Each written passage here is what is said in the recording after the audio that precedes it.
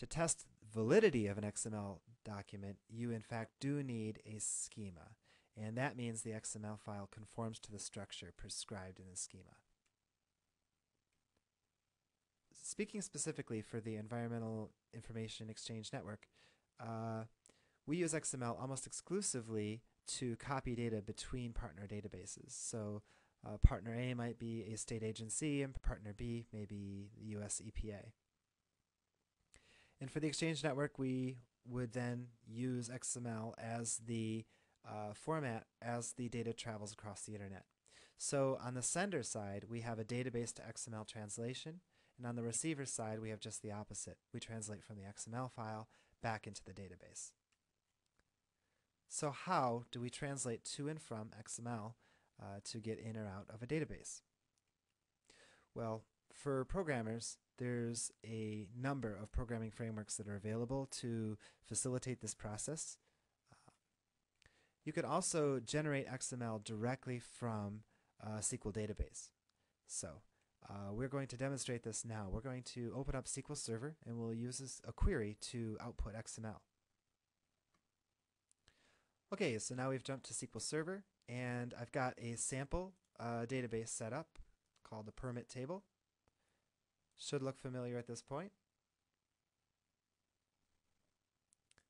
It's got the same table of data that we have been using for all our examples thus far. And if we do a basic SQL query, like select star from permit, we're going to get the data back exactly the same way it's stored in the database as a table. Built into SQL Server, you can actually have it turn into XML by default. So to do that, we can just change our query a little bit, putting a little bit on the end here for XML. We run our query, we get an XML string back. And we can open this up in the built-in XML result viewer. And sure enough, we have 3 permits here, but it did not structure the data the way we want it to. Let's say we want it to look just like we saw in our opening example. In this case, we have attributes to store information about each permit, and this is not how we have it structured in our schema.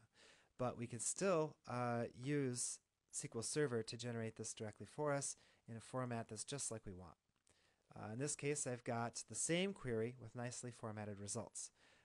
In this case, I actually have to manually specify how to create the opening and closing tags.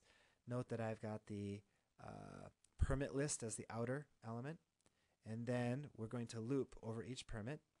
And for the permit number, we just indicate the field that contains that value.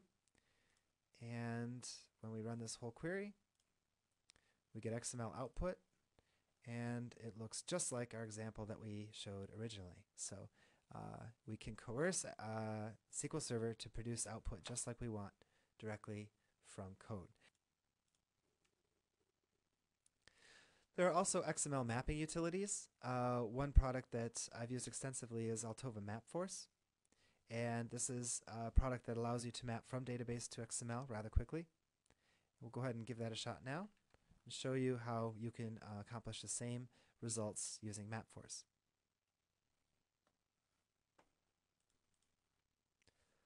Okay, so this is Altova MapForce. What we can do here is use this program to map a database to an XML file, or we can go the other way around, from an XML file to a database. So what I've done here to save time is I've started off by inserting the database. Now this is just a connection to our SQL Server database in that same table we saw in the earlier example. And next step is to insert the target schema. This is the format we want to go to as a result. So I'll go to the Insert menu and choose an XML schema or file. And it's looking for a schema, so we will use our example here called sample schema that we just created. It wants a sample XML file to use as an example, and I'll go ahead and add in the XML file that we've been using all along here. So it's added this new box, and sure enough you can see that a permit has 3 elements: a permit number, issue date, and text.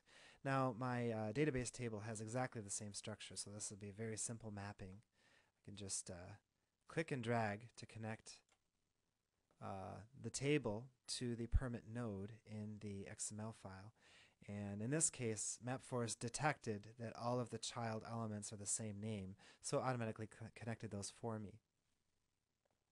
I can then click on the Output tab, and sure enough, it's going to go to the database, do a selection from that table, and formulate that as XML. And by now, this should look really familiar. We've got the 3 permits in the output that we would expect. Now, MapForest actually has the ability to generate different language codes. So you can build a C# or Java code or XQuery or also style sheets. Style sheet would not be workable in this particular example. We'll get into style sheets later. But then the generated code in this case, such as Java or C# code, can then be rolled into another application to do the mapping for you. Now, MapForest can actually go the other way around as well. We would just need to drag the arrows from the XML to the database. And in that event,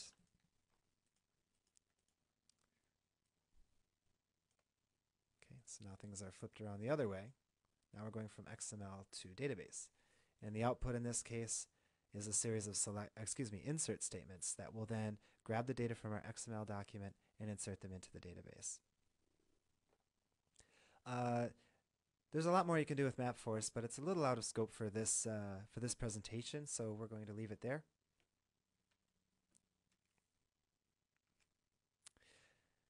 MapForest can be a little overwhelming for complex transformations. So in this case, I've got a real complex transformation here, so it can be complicated.